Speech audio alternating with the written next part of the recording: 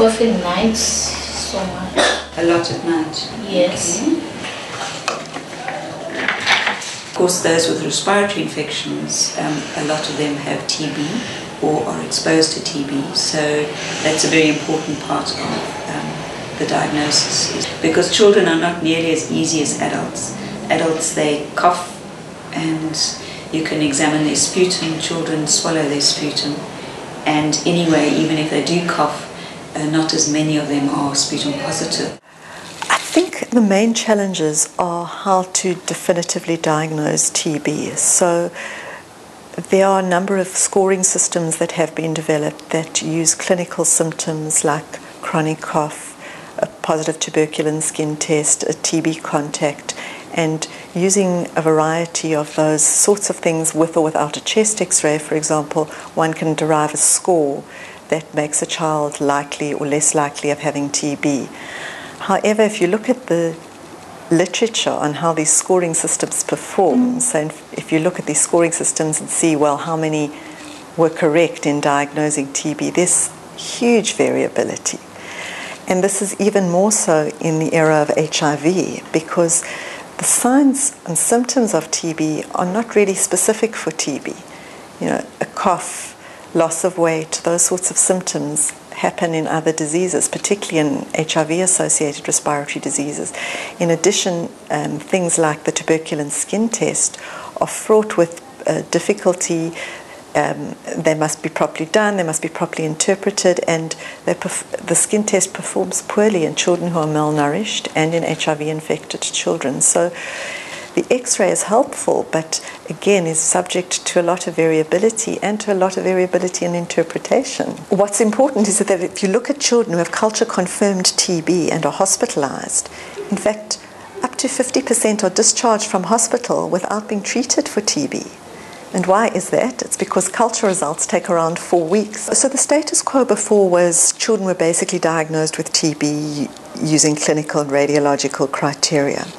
And the first question that we began with was, could we make a confirmed microbiological diagnosis in children? Now, the reason no one had really investigated sputum before was there was this teaching that children don't cough up, which is correct, and that getting sputum in young children was not possible. And that's why gastric lavage was the standard of care in hospitalized children.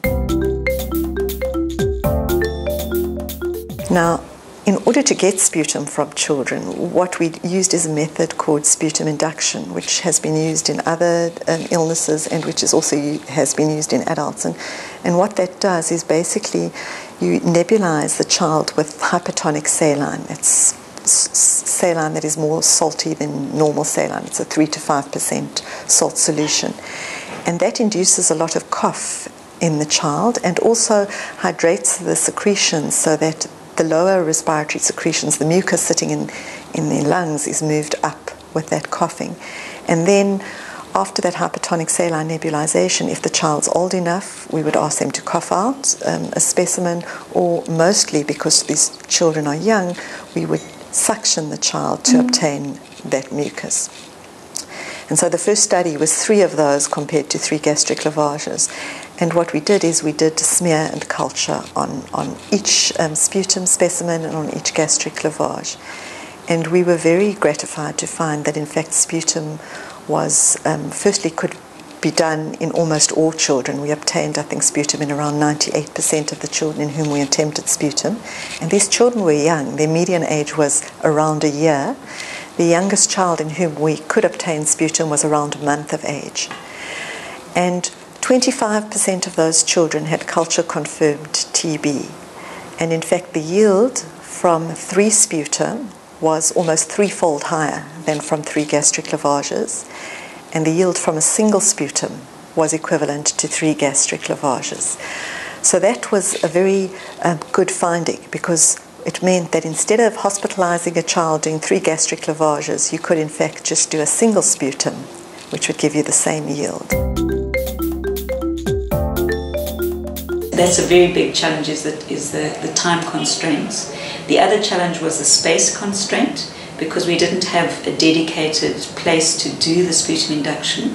So we did it in the emergency room with the doors and windows open for good ventilation. Another important finding of the primary care study was that in fact 22% of children who would not have been clinically diagnosed with TB and were not put onto treatment by the treating doctor, in fact were put onto treatments once the culture results became positive.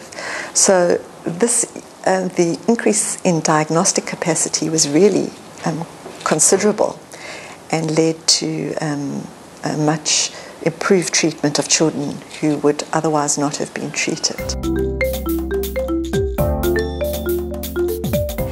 What's very exciting is the capacity for rapid diagnosis in terms of gene expert, and I think this really creates an imperative for us to get induced sputum in children. And we recently completed a study of sputum induction in children using gene expert culture and smear.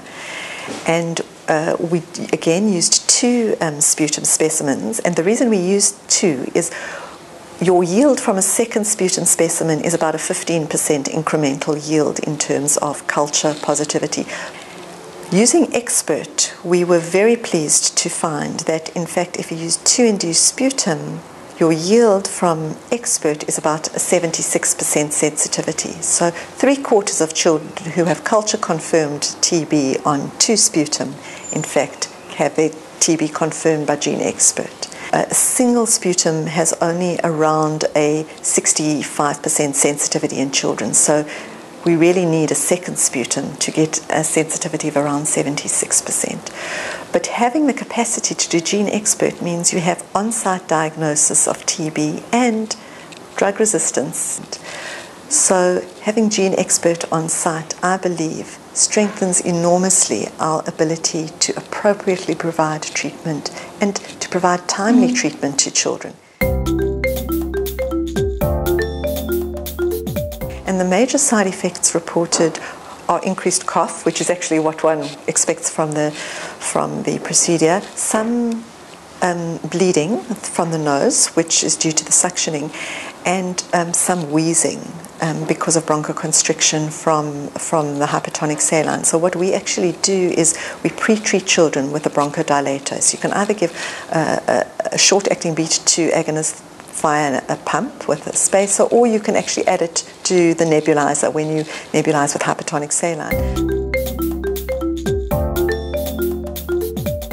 We were washing them in soapy water with some bleach and then sun drying them, which actually works, and certainly if I was in a rural situation I would definitely do that. At Red Cross, at Somerset Hospital, at Nalungile Clinic in Khayelitsha, we've built sputum induction booths, which are booths with an extractor fan and ultraviolet lights in, and that provides good precautions for transmission.